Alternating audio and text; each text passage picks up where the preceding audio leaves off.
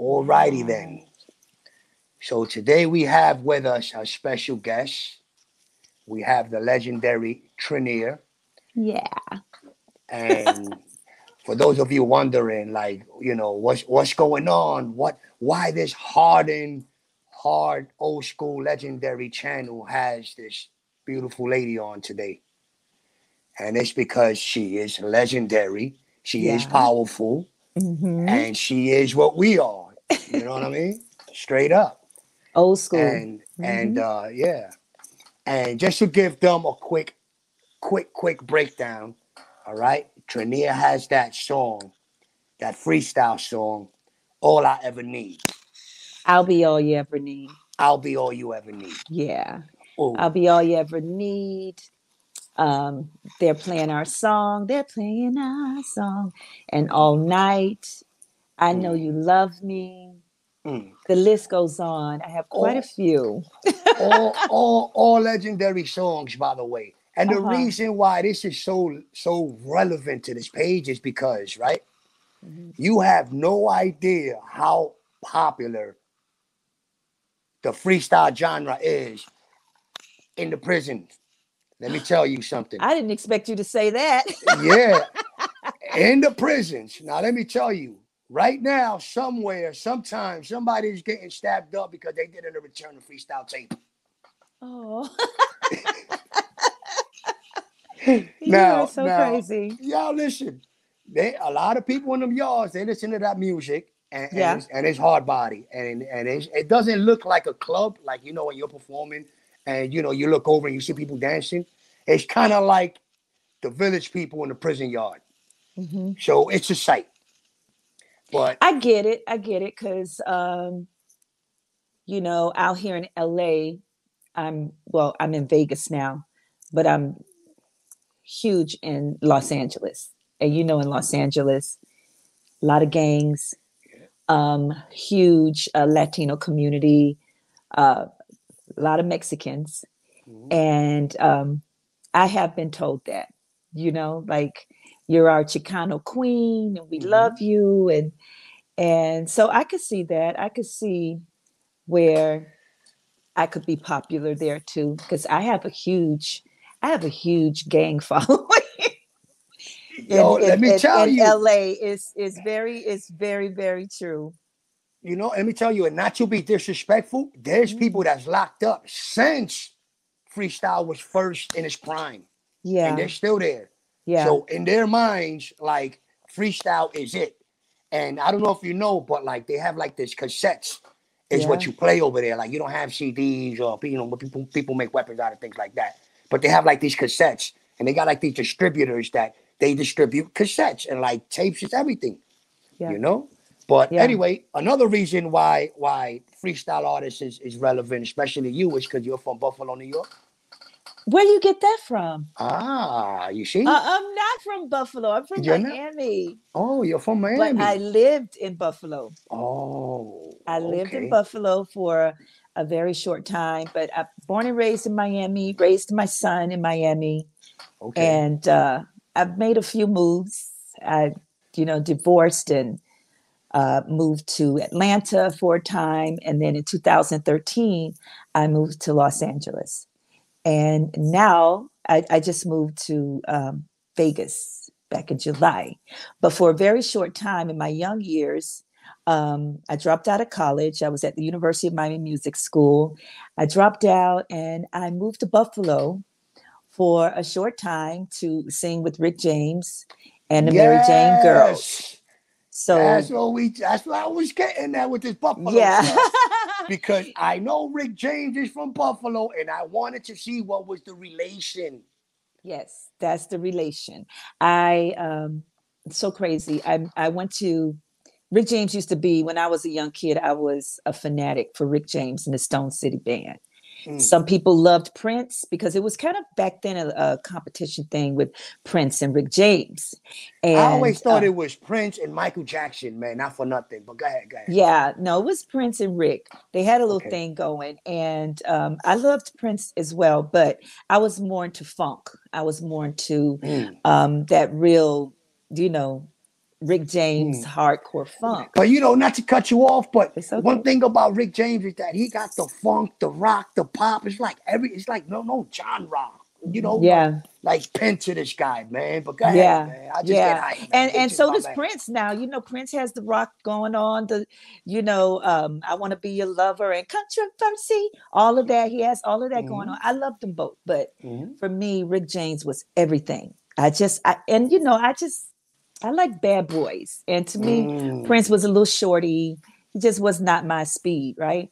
So I went to the concert when I was Hold 15 on, years. 1 second, 1 second. Let's touch on that. You said Prince was a little shorty. All Yeah, right, now, does it really, really matter? Like height? You know what I mean? for me, it does. Yeah. Okay, a billionaire right now. Let's say a billionaire. Like I got 20 billion and I'm 2 feet tall. Would you smash? No, I can't do it. Oh man. I don't know. I would have to figure out how to work around it, though. Maybe I don't know. I've never been. He said work Oh, around it. What do you mean? Like stilettos? Like what? Nike shoe oh, boxes stacked up? Like I don't know, because I've been in the presence and have dated very, very, very rich men, and I've never been that woman to just chase after the money. There has to be something there that really keeps me other than the money. mm, I have to be either totally turned on by you, just flabbergasted. It has to be something that really clicks with me on the inside. I just mm, can't. You can only fake it for so long, and I mm, can't live that kind of life. And mm. usually men with money like that, they have a certain control factor about them when it comes to Mm. their women. They love to be the one calling the That's shots, right. and Bosses. I'm That's right. The and bosses. and I'm totally I don't like that because I like to be in control of myself. I'm very independent, and I've always been like that since I was a young woman. I've dated. If I name some of the names of people that I've dated that's rich and still Yeah. relevant today, it would Mm, blow your mind. But mm. I had Give I us one. had to Give walk us away. one. Give us one. Okay, Give us one. Eddie Murphy, Ooh, wait a hmm minute. Wait a minute. Hold up. Magic Johnson. There's quite a few. Oh Lord. Whoa. Yeah, Hold up. I gotta gain control here because this is legendary stuff right here. Like, you know yeah. what I mean? But But I've never been one all right, all to right. do Out of that. out of out of the richest men that you've dated that are Mhm, celebrities, which mhm. one would you say is the bad boy? Like that one that you was like, wait a minute. This one right here ain't nothing to play with. I would say for the time that for that era, it was probably Eddie Murphy. Wow. It was Eddie Murphy because that was back in the 80s, you know. Right, right, right, right. So back then, that's when he was very relevant, Yeah, yeah. and so And was Eddie's no Magic. So joke, was business Magic wise and in Johnson. person. Yeah. Yeah, and so was Magic, and it's a few others I don't want to name, but Okay. Hey, but man. the point was there has to be more to the person with me, and these men are a lot of them are very controlling, and I just feel more safe and secure in having my own. And my father always raised me that way. Hmm. Have your own. Don't depend on a man. Don't wait on a guy to do this. Have your own shit. That Oh, was my nah. dad. I see the way you move. You're real diva-ish. Believe me. You you Yeah, you own you. You yeah, know? yeah. Everything you see is me. I don't. You I don't own have you. Hell managed. yeah. I don't have management. And I don't know if that's a good thing. I'm looking into maybe changing up some things, but Mm, I've stayed relevant basically because of my hustle, because of me. I don't have publicists. I don't have managers. I don't have sponsors. You hmm. know, paying for this, paying for that, Hmm. trying to help me out with buying posters and buying this. I do everything myself. Hmm. So I, and I maybe that's gotta why I I don't gotta do a give lot you. of stuff because I'm very like frugal too. I'm like, I don't know if I want to spend money on that. It has to make Listen, sense to me. Everything has to make sense. definitely.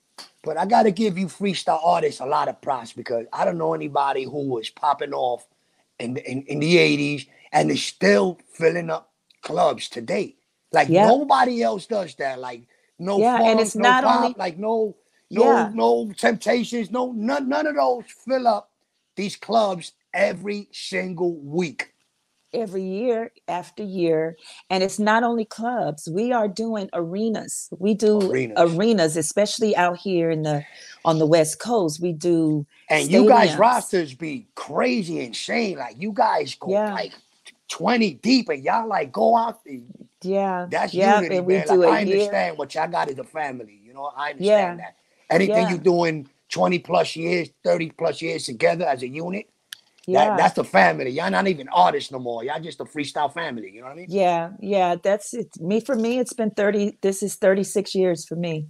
Mm. So it's, yeah, and we're still going strong. I tell people, and I hear all the chatter. I hear people say all this negative because there is a negative Oh yeah. group, or I call them a small community, because this freestyle thing and the artists that I work with, especially over here on the West Coast, is huge, and we get along. We love each other, and we work hard year after year to make these shows happen. There's only a small group of people that's pretty negative to say that it's dead and it's not going anywhere and it's this, that, Mm. and the other.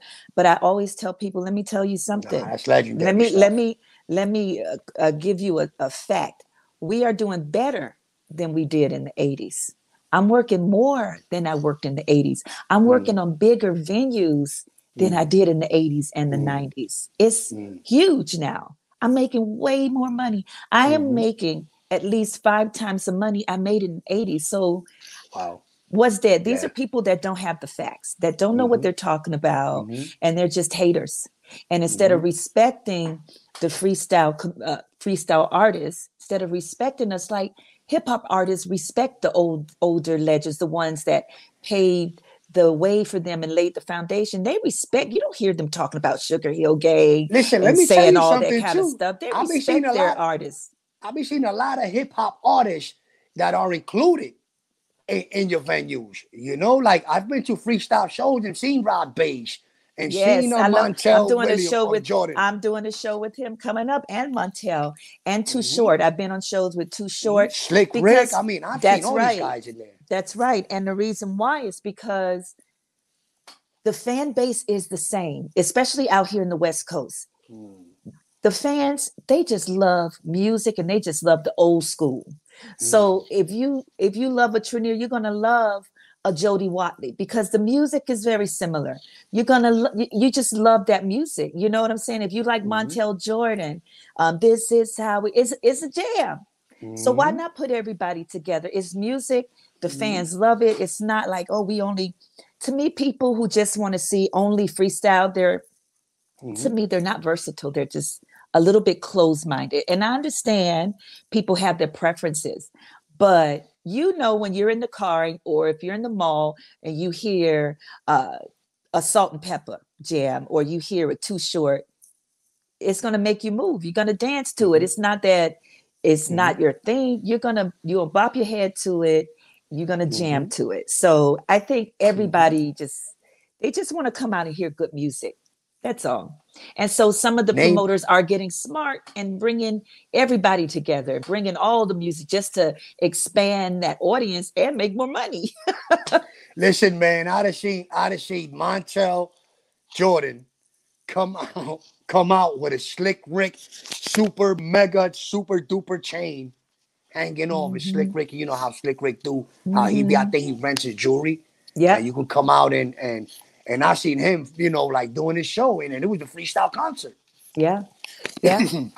Sir Yeah, Mix a that's Lot, really all cool. of us, all yeah, we do our thing Name one together. rapper though. Name one rapper that you done smashed back in the days. Oh, I haven't. No, you don't. No. As a as attractive you are to bad boys, you ain't smashed no rappers. No. Uh-uh. Oh, but I guess back then, No. like rock and pop and funk was bigger It than wasn't it life. wasn't okay, so I have been on shows with like LL Cool J. That was in the very beginning of my career, back in the 80's. Mm, LL, mm. um, what's the other guy's name? Um, Houdini people. Oh, Houdini, okay, all right. Big Daddy Kane. Back then, those were the rappers. That Mm, was pretty high. mm, And no, I just kind of, No, I just used to crush at a distance. Mm-mm. Yeah, You was down with the Mary Jane girls, you said? I was. I Oh was. wow. Yeah, that's where we started. So when I was in college, in school at the University of Miami, when I was 15, I went to the Rick James concert. My mother let me take her car, but I had to be home before my dad came home from playing poker, right? Because I was 15, I only had a restricted license. So me and my girlfriend went to the Hollywood Sportatorium. I'll never forget it. We went there to see Rick James. And so I'm backstairs because really back then I was a serious groupie. And I had my little tape, like a little demo tape of myself. And we went around to the backstage and we was behind this gate. And I saw this really tall musician. He was one of the Rick James musicians walking by. And so we yelled at him. We got his attention. He came over to the gate. I gave him my tape. I said, "Oh, I love you guys. I would love to meet Rick James. I would love to sing with you guys, listen to my tape." I was hustling back then. I was 15 years old. He took my tape. He actually took my tape and he said, "Hey, so, you guys want to come over to the hotel, to the after party, by the pool. We're having a after party by the pool." And I'm like, "And you can meet Rick." I said, "Can I meet Rick?" He was like, "Yeah, I'll introduce you to Rick." So of course I'm going. So me and my girlfriend, her name was Lakita. One And we're second, one second, one second. We get back to Lakita. I want to know what was on that tape. I want to know what was on that tape. it was some Like songs that I had an recorded. original? Was it cover? No, it was covers. No Okay. originals. It was covers, just to pretty And much. how was the sample laid down? Like, did you go to a studio or did you go to one No, of I those? had like a little home thing. My dad bought me Ah, a little home studio set up that you could sing in. You put the tape in and you sing on top of it. So that's what I did when I was young. got you. Legendary. Now let's get back to Lakita. Come on. So me and Lakita went. We went back where the pool was, where the party was, and his name was Nate Hughes, and he actually lives here in Vegas. We're still great friends today. We've been Mm. friends for what, since I was 15 years old. And so he introduced me to Rick. Of course, as soon as Rick was coming down, I started feeling kind of weird, like faint. As soon as he said hello to me, I literally fell out on the No floor. way. Literally, like you fainted. Like I fainted. I fainted. I was so wow. nervous and so excited. I just fell out. And so And my who girl, caught you, Lakita? Like she no, caught you. Like I fell on the, what do you call it? Those lounge chairs. Thank God. mm, I fell on the lounge chair, and I guess a few minutes later, I woke up, and we still went up to meet him, and that was the most exciting thing. And so later, um, this was when I was 15. So once I graduated from high school, I went to the University of Miami, got a scholarship in the music school there. I'm rocking and rolling. A year or so passed, and then Nate called me and said, "Hey, it's an opening for the Mary Jane girls. You want?" I'm like, "Oh my God, I would have to drop out of school." And here I am with a scholarship, music scholarship at the University of Miami. So, of course, my dad was not happy. But my dad was mm. very supportive. He was like, and my parents, whatever you want to do, if that's what you feel you need to do, okay. He was hurt by it. But so I ended up having to leave school. I flew to Buffalo, took a chance, flew to Buffalo, auditioned, did my thing, started recording with them in the studios. And a lot of times I recorded without the all of the girls. Mm. And yeah, so I stayed there for about a year. Oh I was wow. living there with some musician friends of the Stone City Band with Nate, Mm. and it was an experience. That's all I can say. Yo, that's So one hell of an experience. I would be out at Rick's ranch, and I just saw a lot of things. And so I didn't You stay ever seen very him naked? long. You ever seen him naked? He Yeah, just looks like yeah, he looked like he that just was walked around always the house happening. naked everywhere. Yeah, It was always happening. It was always yeah, women there. And after a while, I just didn't get comfortable. I wasn't comfortable. And one day I just woke up. I said, "You know what? I'm going home." It took around almost a year. yeah. And I Mm, said, "Okay, I got to go home." So I didn't mm, even tell my parents that I was mm, coming home. So I mm. went home. And the very next day, basically, is when I met my producer. I was at a party the first night I went home. I was at this party, and that's when I met the owner of the record company that made When I Hear Music by Debbie Deb. When I hear music, and look how we can. So I met him, and he was like, "Oh, I heard you could sing." What Blah, was blah, the name of blah. the record company? Music Specialist back then. That was the